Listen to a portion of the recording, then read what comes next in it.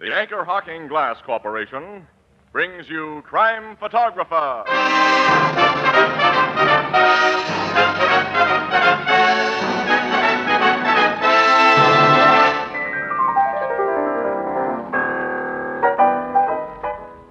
"30 days has September, April, June, and November. All the rest have 31, and this ain't leap year, thank heavens. Thursday the 7th. Casey! What? Hey, don't scare me like that. Casey, we're famous. Famous? We've been on the air just a year today for Anchor-Hocking, and they're famous. Right, Ethelbert. Anchor-Hocking, the most famous name in glass.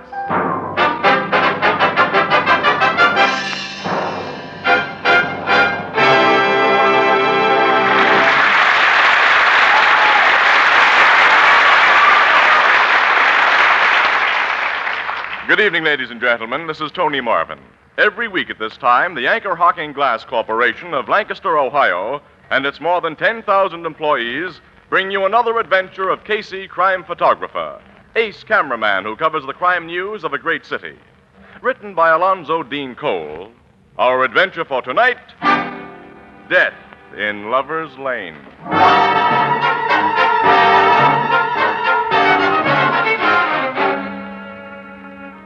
A moonlight night, a lonely road, a parked car in which, close together, sit a man and woman. Ah, romance. And then, from the dense woods that line the road, the sharp snapping of a twig. Bill, Yeah, something's moving behind those trees. a man. I see. He's coming this way. What's your car doing here? Is that any of your business, mister? I think so. I'm a police detective. Bill, Quiet, Nora. What do you want, officer? Stay where you are. he's pointing a gun at us. What's the big idea, fella? If you're a cop, let's see your badge. This gets my badge. Both of you stick up your hands. My hands are coming up, mister. With this! You got him in the arm, Bill. Knock the gun out of his hand. He's running. All right, you phony. Now stop or I'll kill you. I'm a real cop, and this is your last warning. Okay. He made the woods. He's getting away. I'm going after him. Now blow your whistle, Nora, and signal the boys to close in. This guy is the Lover's Lane killer.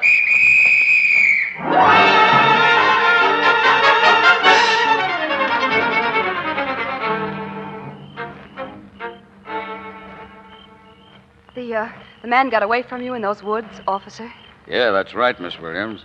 But Nora Ryan, the policewoman who was working this trap with me, had a prowl car here in a few minutes, and they radioed the precinct station to have the woods surrounded. The guy can't possibly get away. I wish I was sure of that, Dino. Our guys have been searching those woods for an hour now and haven't found him. You should have shot him down when he started to run. Well, I'm sorry I didn't do a better job, Captain. Logan, why do you pick on Bill Dano? Why, Casey? Yeah. He and that policewoman have been laying traps for this Lover's Lane murderer ever since he began killing people 3 or 4 months ago. Well, the guy walked right into one tonight, and Dano and Nora Ryan sprung it on him hard. They did the best they could. Killer's bottled up in these woods, wounded and without a gun. You're sure to find him when daylight comes. If this killer gets away after we hit him in our hands, Do you think it's really the Lover's Lane murderer who came after Dano and Mrs. Ryan tonight? well, we can't be sure, Miss Williams. The only people who've seen the Lover's Lane murderer in action didn't live long enough to describe him. We found their bodies slumped in cars parked on lonely roads like this one. The dead bodies are 6 couples so far, with 32 slugs through their heads. And the guy who walked into one of our police traps tonight may have intended nothing more than a holdup. Well, the gun that Dano shot out of his hand was a .32. Well, there are a lot of .32 revolvers in illegal circulation, Miss Williams. Ballistics hasn't had time to compare the gun he dropped with the murder slugs. Of course not. This guy does prove to be the Lover's Lane murderer. I will have had a bum hunch. What do you mean? I've had an idea the killer was a woman. Hey, I've played around with the notion that a woman was behind these things myself. Yeah?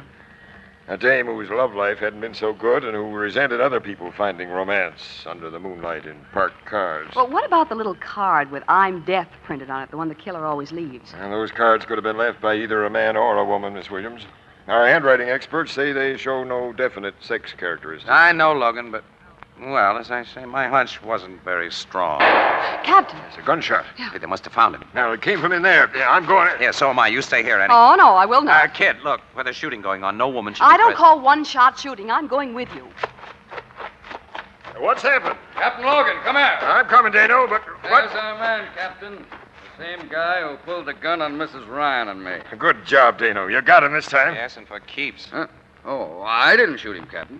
You didn't. No, I heard a shot and came here in the woods in this direction and found the guy lying here. Well, who did shoot him if you didn't?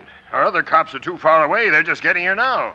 Well, I don't know. Hey, Logan, there's a clean hole in this dead guy's head, and it wasn't made by a police 38. It looks more like a 32. Captain, beside the body. I see. Casey. A printed card. I'm death. The sign of the Lover's Lane murderer. Then he just killed this guy. And this guy wasn't the Lover's Lane murderer.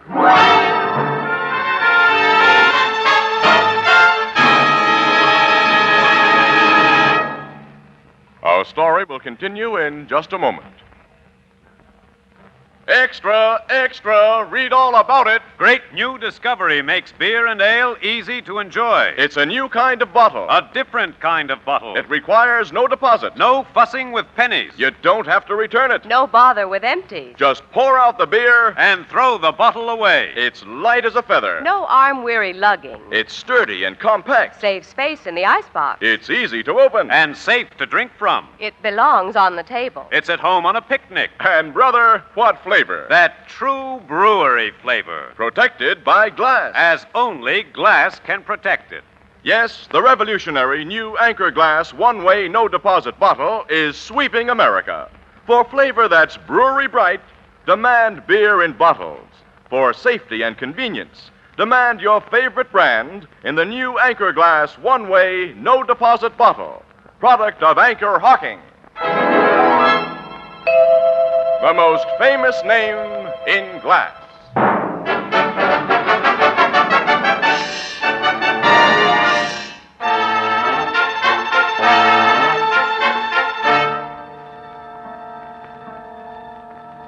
Oh, Logan, why be sore at your cops? When they heard that shot, they naturally did the same thing as you and Ann and I did. They investigated. And while all of them were making for this point where the shot came from, the killer who left that I'm death card was making his getaway. Oh, I don't think he's gotten away, Captain. He's still trapped in the woods. You'll get him.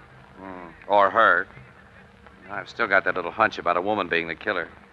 Now that the guy who tried to stick up Dano and Mrs. Ryan has been put in the clear by getting shot through the head, well, maybe I'm right. Huh? Is that I'm death card like all the others you found, Captain? Yeah, Miss Williams, they're all the same. And I think ballistics will say that the 32 slug found in this guy's head came from the same gun that killed those 6 couples. I'm betting the same way, Casey.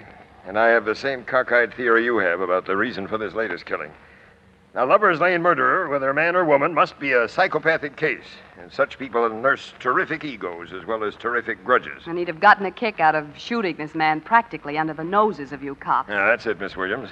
And the shooting served a practical purpose, too. It drew most of the searchers to one point and enlarged the guy's chances for a getaway. Captain Logan, Yes, Sergeant? we've just found out the killer may have gotten out of these woods. What? There's an old dry culvert passes under the road on the northeast, and it's grown all over with bushes, but looks as if our killer knew about it and used it. That's just swell. I've learned something else, Captain. Maybe good news. That I'd like to hear. There's a half-crazy old guy lives in a cave in the hills just north of here. One of them hermits. Hates people, and he knows every inch of these woods. They say he especially hates young people, Captain. Huh? Hey, that sounds like a pretty good description of the Lover's Lane murderer, Captain. You say he lives in a cave, Sergeant. Yeah, the only name folks know the old guy by is Old Eve. We'll pay old Eve a visit right away. Captain Logan. Captain Logan. Who's calling? It's me, Bill Dano. Oh. Who's that with you? A little guy, a gentleman I met out near the northeast road. He's given me some very interesting information I think you ought to know about. I'm Clarence Butterworth, Captain. Professor Clarence Butterworth. I have a little summer place near here where I relax while the college is closed. I teach psychology at Sylvester Normal. Glad to know you, Professor. Now, Captain, if I may, like many other people of the neighborhood, I was naturally attracted by the large number of police cars and officers searching these woods tonight.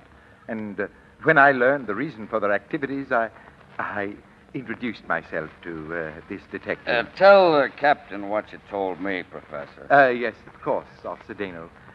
Captain, As one familiar with this section, I think I can suggest a suspect for your investigation. I've just been hearing about the hermit, Old Eve. If that's who... Yes. Old Eve, a pronounced misanthrope. A what? A hater of mankind. He would naturally fall under suspicion, but I don't think a creature of his limited mentality capable of successfully committing such a series of crimes. You see, Captain, I'm, if I may be permitted, I'm a student of crime. Oh, you are? Yes. As a professor of psychology, the subject of crime falls naturally into my orbit. Okay, who's your suspect? A woman. A woman? Yes, Mr. Casey's the name. Tell us about this woman. Of course, Mr. Casey. She's a person of considerable wealth, and in my opinion of strong psychopathic tendencies occasioned by an unhappy marriage. Her husband was, if this young lady will pardon me, something of a philanderer. Oh, hubby played around with other dames. Yes. According to neighborhood gossip, she surprised him in a parked car one evening with a young female person and attacked the two of them with a butcher knife. Fortunately, her husband was able to disarm her before he could do any great damage. He afterwards had her committed to a sanitarium for mental treatment, an institution from which she was released only 6 months ago, following his death. 6 months ago, Logan. Yeah, this thing checks in a lot of ways, Casey. Now, who is this woman, Professor, and where does she live? Her name is Mrs. Norma Julian, and she occupies a small estate about a half a mile northeast of these woods. That culvert's on the northeast, Captain. Sergeant, we're not overlooking any bets, so you take a detail and get that hermit, Old Eve, for questioning. And, Professor, I'll have you take me and Officer Dano to Mrs. Norma Julian. Also Miss Williams and me, Logan. Mm-hmm. Definitely us, Captain. Okay. Come on, Professor. Let's go. Very well. Oh, this will be a most interesting indeed to an amateur criminologist like myself. Dear me, now I have an opportunity to see how real professionals work.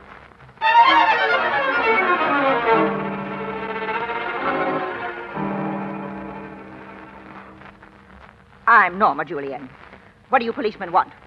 I've just been talking to your servants, Mrs. Julian. They say that you've been away from home most of the evening, that you returned only a few minutes before we arrived. I'm frequently away from home. What about it? Well, I'd like to know where you've been. It's none of your business. But I've been out walking. Alone? Alone. I prefer my own company. Did you meet anyone during your walk? I tried to avoid meeting anybody. Where'd your walk take you tonight? North of here, in the hills. You weren't south of here in the woods? No, I was not. Why? There are burrs in your skirt, Mrs. Julian, and those woods are full of burrs. There are plenty of burrs in the hills. What's the purpose of this questioning? And how dare you policemen bring that young woman into my house? Oh, me? Yes, you. You're the sort of woman that stole my husband, the kind that makes people say I'm crazy. You're the kind that... Stop her, Dino. She's going to hit me with that vein. She's under control, Annie. I've got the handcuffs on her. Boy, she's crazy, all right. I'm satisfied she's the one we've been looking for. Take her to headquarters, men, and get the psychiatrist to give her a going over while I search this house for a .32 revolver. Yes, sir. Come on, Mrs. Julian. You're going to tell us. Dear me. What a violent woman. Professor, I'm very grateful to you for your tip. Well, I'm happy to have been of service, Captain. We amateur criminologists can serve a purpose, can't we? You served a double one tonight, Professor. Thank you. You made a little hunch of mine pay off. Hunch, Mr. Casey? Yes, I had a feeling that the Lover's Lane murderer was a woman. Captain Logan. Huh? Captain Logan. What are you doing here, Sergeant? I've got the Lover's Lane murder, sir. What? That is, we know who he is. We got him surrounded. What are you talking about? Yes, what do you Old mean? Eve, the hermit. I took a couple of men, went to arrest him like the captain instructed. When we got in front of his cave, he started shooting. It's already winged one of our men. I had to call in reinforcements before I came here to get your further instructions, sir. There's a regular battle going on at that cave. But why is the old fool putting up a fight? He's not the murderer. But he is, sir. When he started shooting at us, he yelled the words on them cards and kept on yelling them. He says over and over, I'm deaf, I'm deaf.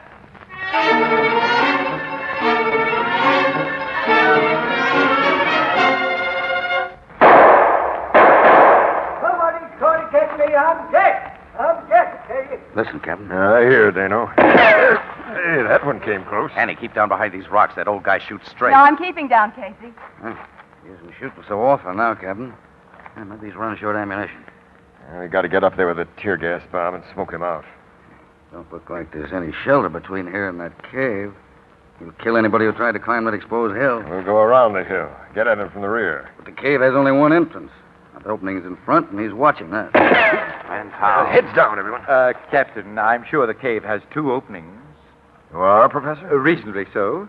During one of my rambles about the neighborhood last summer, I discovered an opening covered by trees that apparently led downward to the rear of Old Leaf's cave. Could you find it again? I believe I can. Sergeant, you and your men keep that maniac's attention. Start shooting and draw his return fire to exhaust his ammunition.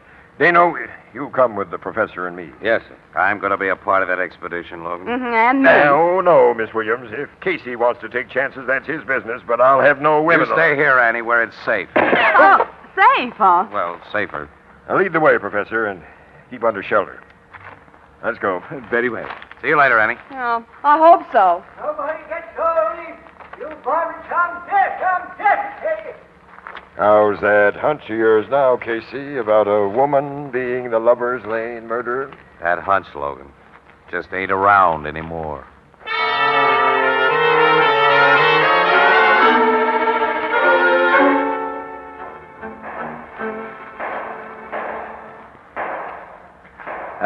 Here's the opening, gentlemen.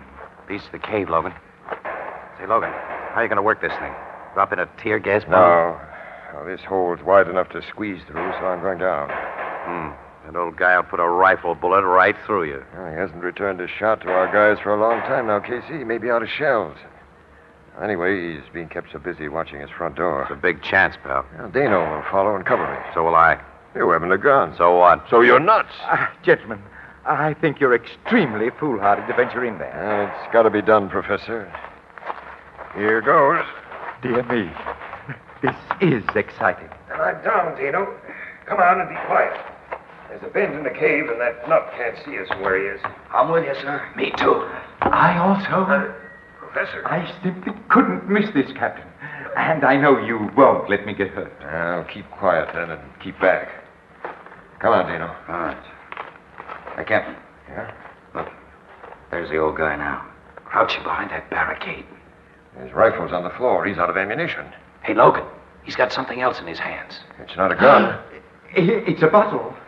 There he goes. Stick up your hands, Eve. We got you. No, keep back, or I saw this bottle. It's full of nitroglycerine. Nitroglycerin? Oh, so the conjuration. I'm dead, I'm dead. Don't throw that. He's throwing it. Oh! It didn't explode. It was just a bluff. I got the thing, Logan. Stick it in your pocket, Casey. Give it to me later. Yeah, I'll do that. Oh, you. I clipped this old maniac with my gun butt. Sure did. He's out cold. So is the professor. The professor? What's the matter with him? Yeah.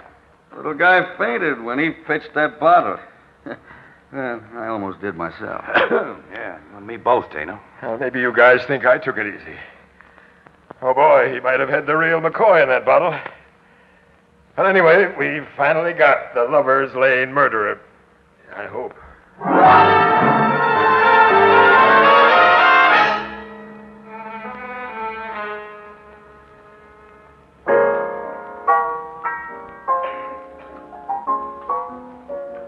Here's another bottle of beer, Casey. You look as if you needed it. Yeah, I do, Ethelbert. This has been quite a night, Ethelbert. I should imagine, Miss Williams, from what you've told me. Is that crazy old hermit the real Lover's Lane murderer? We don't know. He's such a fruitcake, the cops don't get any sense out of him, even now that he's come to. We didn't go back to headquarters with him because I had to write my story, and Casey had a lot of pictures to get ready for the engravers. Yeah, I'll have to go to headquarters later and give Logan this bottle of nitroglycerin. Excitement, we both forgot about it. Is that the bottle of stuff the old guy threatened you with? Yeah. Looks like greasy dishwater or cold soup, doesn't it? You're sure it ain't real nitroglycerin, huh? Oh, if it was, pal, I wouldn't be here. When stuff like nitro gets thrown around, things blow up. I've heard it don't stand for rough treatment. That's right. Logan will want that little bottle of dishwater for evidence, I suppose. Oh, huh? sure. Cops always want everything. How about the woman, that Mrs. Julian, who was arrested first? She's another nut. The police are holding her. She may still turn out to be the killer, Annie. Oh, Casey, you certainly hang on to a hunch. I I haven't a hunch about this thing anymore, or even an idea. You know, this has been a tough night. Well, it's not over yet, Casey. We've another job to do. You have? Yeah. City Desk wants a lot of personal dope on little Professor Butterworth. We're playing him up as the big hero of this evening's frolic, so we're going out in the sticks again and see him. He snapped out of his faint okay, huh? Sure. He was still kind of white around the gills when we saw him last. Well, come on, Annie. Let's get over it with and call it a day. Okay. So long, Ethelbert. So long. Hey, Casey. Huh? Take your bottle of nitroglycerin. Oh, thanks for reminding me. I wouldn't like it to explode sitting on my bar.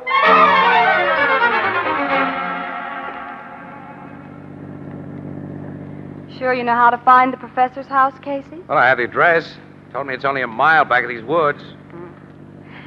This is a beautiful road in the moonlight. Yeah. No wonder so many couples have picked it as a lover's lane. Don't see any neckers along here tonight. Well, after what's happened, they've naturally been frightened away. I wouldn't scare away that easy. Wouldn't you? No. Not if I had a real nice gal in the car with me. Oh, is that so? Yep. I'll prove it. Here's a good parking place. Why, Mr. Casey.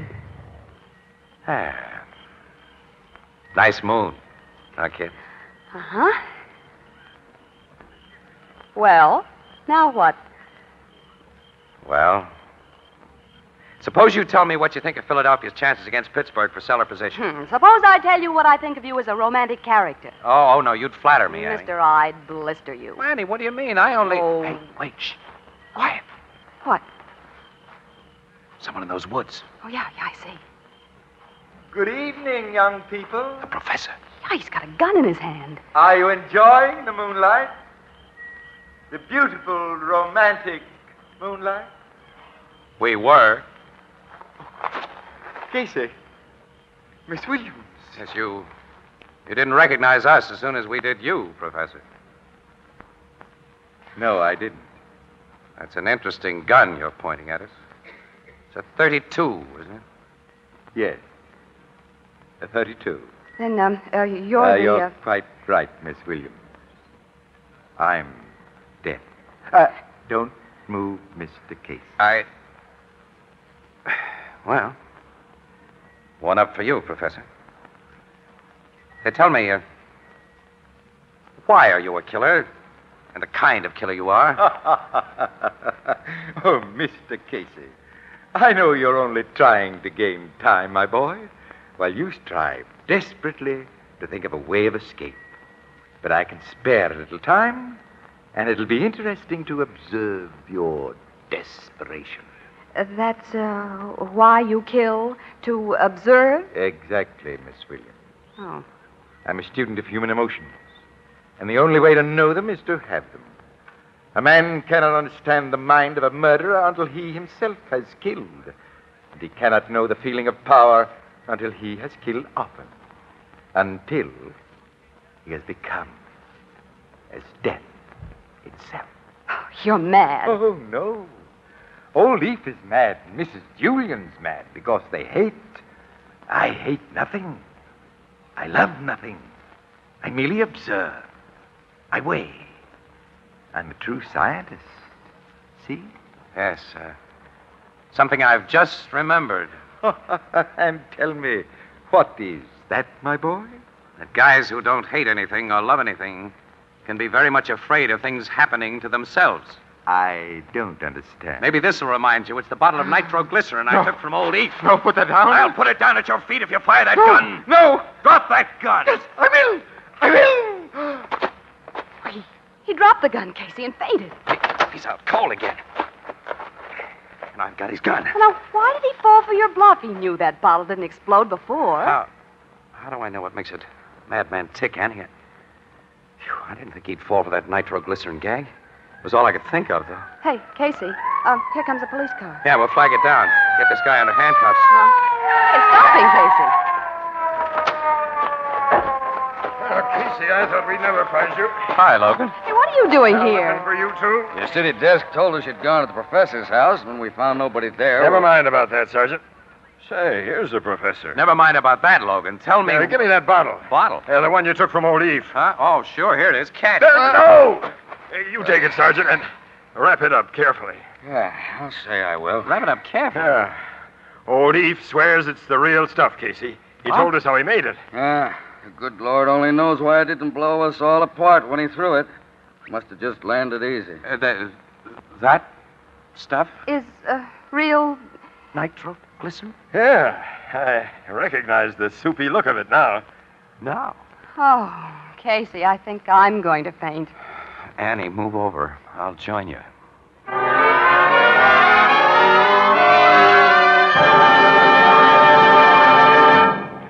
We'll join the crowd at the Blue Note in just a moment. How long has it been since you baked or even tasted a real homemade huckleberry or blueberry pie? Say, remember the symphony of color as your fork touches the tender golden brown crust and the rich deep purple juice spills out across your plate? My, oh, my. You know, good cooks, and my mother among them, tell me this is one of the hardest pies in the world to bake properly. But there's one way to be sure of results with any kind of pie. Use Fire King oven glass pie plates. Crusts are always golden brown and fluffy. Pies bake all the way through without danger of scorching. And, of course, that beautiful pale blue Fire King oven glass presents your pie at its best when you bring it to the table. Right now, you'll find at your 5 and 10 cent store or any other store selling household glass an unusual Fire King value. A big 9 1/2 inch Fire King pie plate for only 25 cents. Or slightly more in distant cities. It's genuine Fire King oven glass, guaranteed for a full 2 years against oven breakage. And remember, its cost is only 25 cents. This Fire King oven glass pie plate is another product of Anchor-Hocking, the most famous name in glass.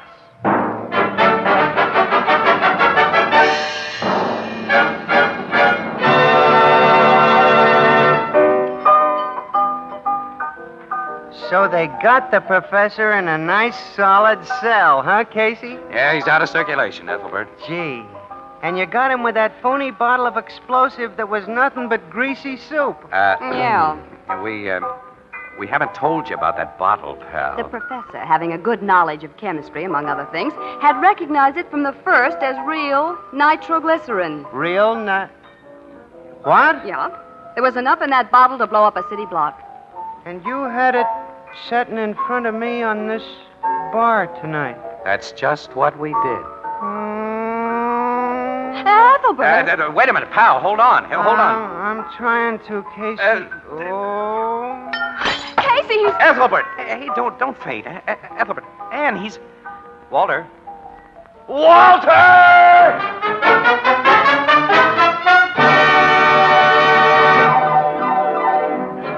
Crime Photographer, starring Stotts Cotsworth as Casey, is brought to you each Thursday by the Anchor-Hocking Glass Corporation, makers of Fire King oven glass, Anchor glass containers, Anchor caps and closures, all products of Anchor-Hocking, the most famous name in glass.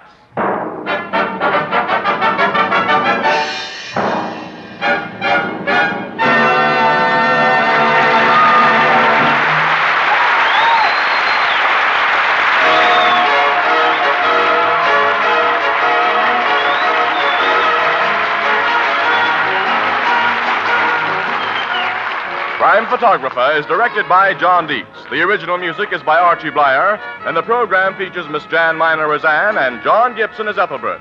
Herman Chittison is the Blue Note pianist. This is Tony Marvin saying goodnight for the Anchor-Hocking Glass Corporation of Lancaster, Ohio, with offices in all principal cities of the United States and Canada. Thursday night on CBS is the biggest show in town. So stay tuned for exciting dramatizations on Reader's Digest Radio Edition, which follows immediately over most of these stations.